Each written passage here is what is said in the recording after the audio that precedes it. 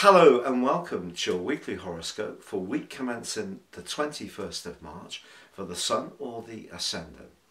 What I'm going to do is give you a broad overview of what to expect, but please stay with me. I will then dive deep to give you in forensic detail each of the 12 zodiac sign forecasts.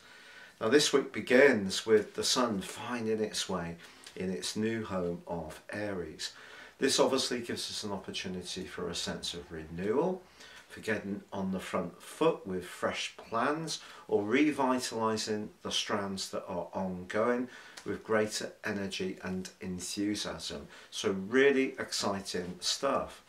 But of course the ruler of the sign of Aries is Mars, and that's in sector 11 alongside Venus in the sign of Aquarius. And Mars comes into a direct and exact right angle with Uranus, the ruler of Aquarius, the modern ruler of Aquarius, on Tuesday. Now, therefore, it could be a restless start to this week.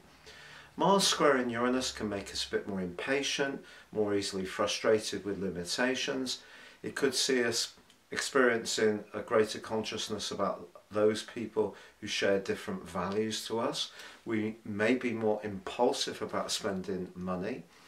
Also, someone could try to dominate us and restrict our freedoms, but equally we can push back on any restrictions that are trying to be imposed on us. So that's an interesting combination. At the heart of this week, also Mercury, in its debilitated journey through Pisces, combines with Neptune. Now this is absolutely awesome if we want to embrace the more spiritual dimension, to do some meditation or perhaps some creative writing or listen to some really enchanting music, but it can make it more difficult to grapple with details, so our concentration could be affected a little bit at the heart of this week. However, later in the week, Mercury moves forwards to forge a very penetrating link with Pluto. Pluto in the sign of Capricorn for that little while longer. It's moving into Aquarius next year, 23, for nearly 2.5 months. And then we'll go into Aquarius in 24 for a longer stay. But that combination between Mercury and Pluto can give Mercury in Pisces, which can be very mutable, can give it a bit more shape. So excellent for thinking behind the scenes of situations, do a bit of probing or research. But Friday's quarter moon also occurs in the sign of Capricorn. And of course, like Aries, this is a cardinal sign, very much about leadership. And I think the energy of the Sun in Aries is quite immediate. It's focused on what it wants to do in the here and now, whereas the energy of Capricorn is more about the long established ways that things are structured. So it can be like having to deal with someone in a position of authority, like a line manager. It could be an institution, a governmental agency, and we may encounter some frustration if something we want to do that's new and fresh and exciting somehow receives less than enthusiastic support from someone who's part of the establishment, if you like. But that Aries energy is given a significant boost on Sunday when Mercury, the planet of thought and talk, moves into this sign, and that gives it much more fire, much more thrust. And I think that whole feeling of a new beginning is definitely going to be rejuvenated even more. Now please stay with me for your in-depth horoscope forecast, but if you are new to my channel, I'd be honoured if you would subscribe. If you'd also like to rise above Zodiac astrology and understand more about your own personal situation, you can take advantage of my special offer of a character analysis and a 12-month forecast. Get 30% off. No two charts are the same, and it will give you searing insights for the months ahead. If you'd like to get your free daily written horoscope fired to your device each morning, please see the link beneath this video too, where you can subscribe for that. Hello Aries, and welcome to your weekly horoscope for week commencing the 21st of March. If you're born right at the start of the sign of Aries, I think already this week you're going to be feeling an awakening, a sense that new and exciting things are coming.